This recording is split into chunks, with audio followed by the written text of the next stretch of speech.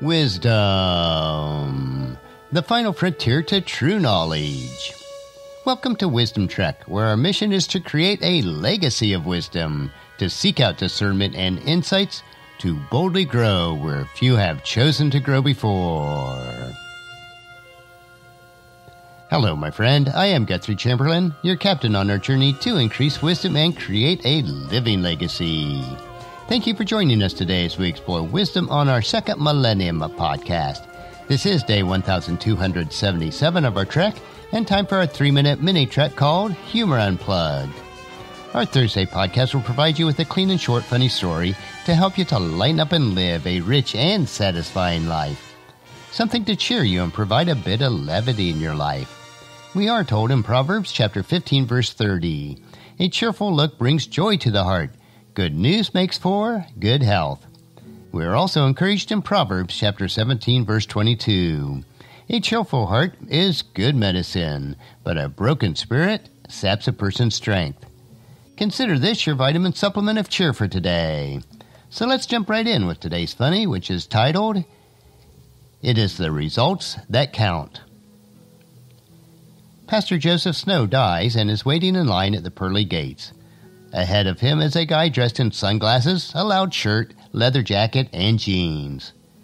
St. Peter says to this guy, "Who are you, so that I may know whether to admit you into the kingdom of heaven?" The guy replies, "I'm Joe Cohen, taxi driver of New York City." St. Peter consults his list. He smiles and says to the taxi driver, "Take this silken robe and golden staff and enter the kingdom of heaven." The taxi driver goes into heaven with his robe and staff, and then it's the pastor's turn. He stands erect and booms out, "I am the Reverend Joseph Snow, pastor of First Baptist Church for the last 43 years. St. Peter consults his list, and he says to the pastor, "Take this cotton robe and wooden staff and enter the kingdom of heaven." "Just a minute," says the pastor. "That man was a taxi driver, and he gets a silken robe and a golden staff? How can this be?" "Well, up here we work by results," says St. Peter. "While you preached, people slept. While he drove, people prayed." I hope that brought a smile to your face today. If it did, pass that smile on to someone else. We could all use a good smile each day. And our Thursday thought is, we're called to be faithful, to take those first difficult steps, and then to leave the result up to God. And our verse for today is Matthew chapter 20, verse 16. "So those who are last now will be first then, and those who are first will be last." And just as you enjoyed these nuggets of humor, please encourage your friends and family to join us and to come along with us tomorrow for another day of Wisdom Trek, creating a legacy. If you'd like to listen to any of the past 1,276 daily treks or read the Wisdom Journals, they are all available at wisdom-trek.com.